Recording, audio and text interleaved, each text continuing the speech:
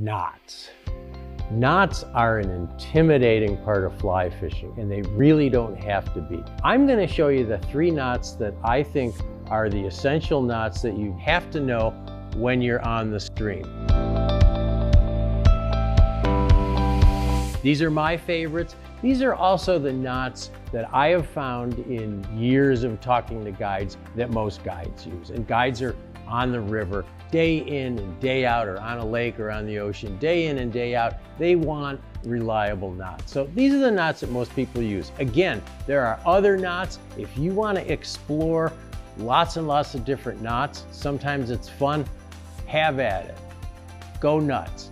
But I'm going to show you the knots that I believe in and that I use on the water. One of the things I'd suggest is that pick a knot and practice it at home. Practice it at home with good light so that you can almost tie it with your eyes closed. Don't practice knots on the river when you want to go fishing.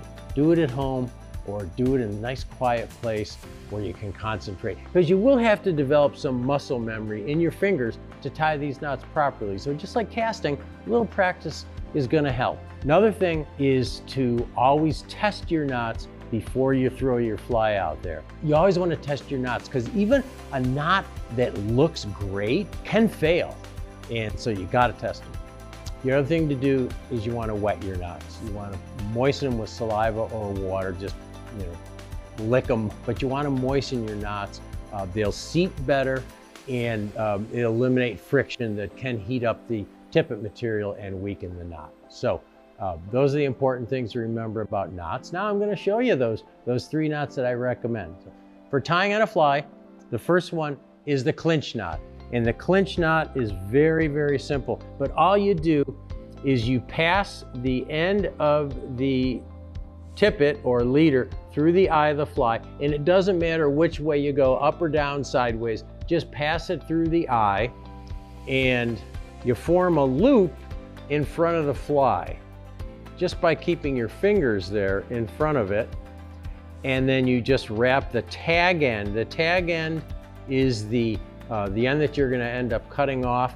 So you just take this tag end and you wrap it around 5 or 6 times. And again, you'll develop muscle memory so that your fingers will do what you want them to do eventually. And then that loop that you've been holding in front of the eye should stay open, and then you can pass the end of the leader through that loop, and then you want to hold the fly and the tag end together and tighten.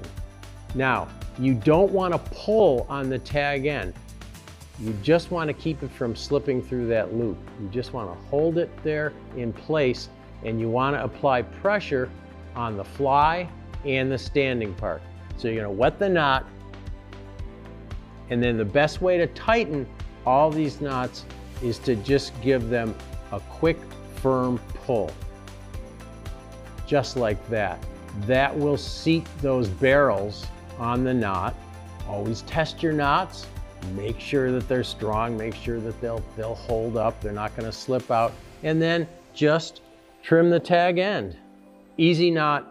If you've fished at all, you've probably used the clinch knot. That's the knot I use to tie on all my flies. Well, most of my flies. There are some exceptions, but we won't talk about those here. 90% of the time, I'm using a clinch knot. The next knot you need is you need to attach 2 pieces of tippet material. You're gonna break tippet, you're gonna have to extend your tippet, you're gonna need to tie 2 pieces of leader material or tippet material together. You need to know how to tie a surgeon's knot. It's important. And this is the knot. Not only is this the knot you would use to attach 2 pieces of tippet, putting a new tippet on your leader, but it's also a great knot for adding droppers. So if you're adding a second fly onto your leader, you can also use this same knot. So it's very, very useful. This is a triple surgeon's knot. This is the knot I like to use for tying on tippet. So let's do it. So I got 2 pieces of material here. What you want to do is overlap these 2 pieces, I don't know, about 3 or 4 inches. Go a little bit longer when you're starting out. And then I like to wet it. It just helps keep the ends together when you're tying this. And this side is gonna be my tippet. Okay, this is a piece that's gonna attach to the fly. The other side is going to go to the rest of my leader and my fly line. So all you do is you first form a loop, just a simple loop, like so. And then you take that tippet and the short strand that goes with it, and you go around the loop 3 times. So 1, you gotta make sure that both ends go through. 2, 3. Now, very important, although this is an easy knot to tie, it needs to be tightened properly, as all knots. And to tighten this properly, you need to make sure that you're holding both long ends and both short ends tightly. If you lose control of one of those ends, the knot can fail. It's not gonna seat properly, not gonna tighten properly. So again, just like with all knots, you wet it, and then you hold all 4 ends, making sure that you've got a good grip on them, and then, as with all knots, give it a quick, firm pull to tighten, like so. And that is the triple surgeons. And then, of course, you're going to snip both of the short ends off, but that is the surgeon's knot. So there's one more knot that you might need, and that's a knot to tie a loop into a piece of leader material. You don't use it that often, but it's a good idea to know how to put a loop in the end of a leader. And so this is the perfection loop.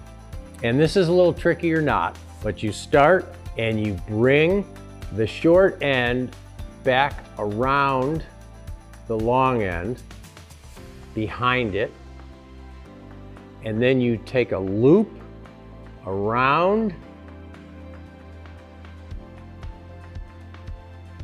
again, you go completely around so that you have a big loop and a little loop. And then you take this tag end and you flip it over to the far side between the loops, and then you pull the short loop through the long loop. You have a perfection loop. So don't agonize over knots. They're not that hard. Pick one. Pick the one that you like.